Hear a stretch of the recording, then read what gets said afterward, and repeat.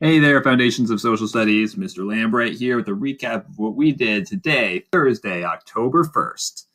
We started this spooktacular morning by going to our Schoology page. We opened week 4 folder, as we always do, and we went down to today's lesson, October 1st, 10-1, the Tax Man. Now, the first thing we did is in groups, is we talked about these four questions. What are taxes? What do taxes fund? How are taxes structured for the whole U.S., and how are taxes structured in Washington State?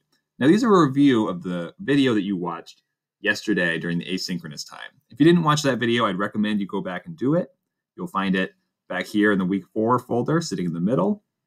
Now, you might want to review your classmates' answers. You'll see just 5 from each of the 5 groups and see what they found and review a little bit from the video after you've done that.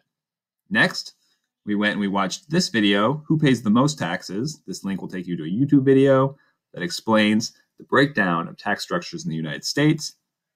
Now, this is not a required video, but this video is somebody just talking and drawing on kind of this electric whiteboard, explaining some of the different types of taxes we've covered and the difference between progressive taxes and regressive taxes. I'd be happy to explain it to you if you'd like in person. You can always reach out and we can have a Zoom call or exchange emails. This also does a pretty good job of explaining it simply and in about 13 minutes. Of course, you don't have to watch the whole thing, but you can skip through. This is a great resource, but not required. The last 2 things we did, the assignments for the day, are right here. The first is a short article with questions, the Washington State's tax system. Now, what you'll need to do is open this up and then press download. This button right here. This will download it in a Word document that will allow you to answer these questions. You'll notice the article is down below, relatively short. Answer these 5 questions and then submit it into the turnitin.com extension here. Now, this is a bit of a test of myself to see how well I can use this tool. So if you encounter any problems, let me know. Still just trying it out.